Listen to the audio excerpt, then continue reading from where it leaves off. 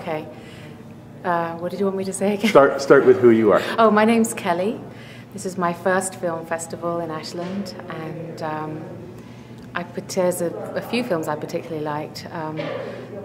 Inuk I saw today, and Summer Pasture, and they had something in common, this real truthful way of just talking about people's lives that was incredibly touching.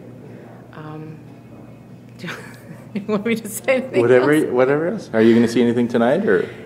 Yes, we're going to see, I can't remember what we're going to see tonight, but this is, one of the things about this film festival that is unique, and I've been in Ashland 5 years, so I moved from the Bay Area about 5 years ago, and I've seen people lining up at the movie theaters every year for the film festival, and I always felt like a bit enticed by it, but I never joined in.